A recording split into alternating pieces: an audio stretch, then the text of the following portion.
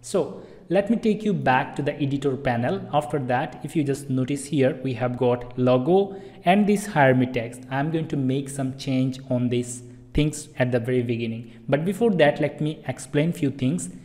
So whatever place you want to make the change, if you hover over your mouse cursor, it is going to show you these options. As you can see, we have got this drag and move element, then we have got edit element, then we have got duplicate element, then we have got save element into collection, delete button, then we have got add new element below. So by using each one of these options, we'll be able to do a specific task. First of all, I want to make the change here on this field, right? For this reason, I have to simply hover over here. After that, I have to click on this edit element button right here. So if I click here, it is going to show me all the options available here.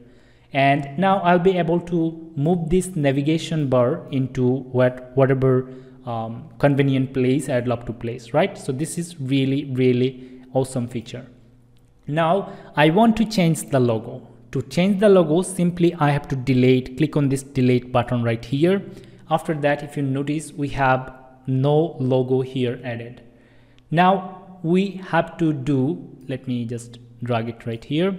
We have to upload our own logo. So let me click on upload logo. After that, I have to select the logo from here. Let's open this and it is going to upload it and add it right here. Just take a look, within like few milliseconds we have got this logo updated. Now we have to make the change on this text, and if I take you a little bit down, okay, so before that, before I go for this logo, or actually this text, I have to make some change here on this alternative text. As you can see, logo OLT. So I'm going to type out something like Azharul Rafy's logo, which is going to be more useful. After that, you can put any specific URL here, which in case it is going to be the homepage of this website, which I'm going to add later. After that, if I want to make the change here on this hire me button, I have to take you a little bit down until I find this links option. If I click here, it is going to show me the text. As you can see, hire me. So if I simply select this text and then if I type out work together, it is going to be updated.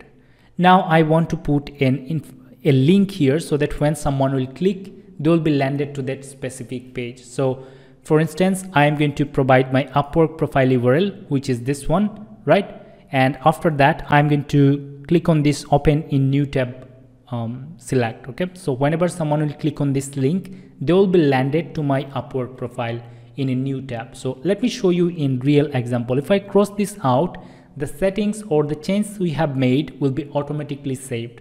Now if I click on this eye icon right here, it is going to show us the preview page, and just take a look, we have got the logo changed, we have got this button text also changed. So if I click here, it is going to land anyone to my Upwork profile. So this is how easy it is to make the change on this platform.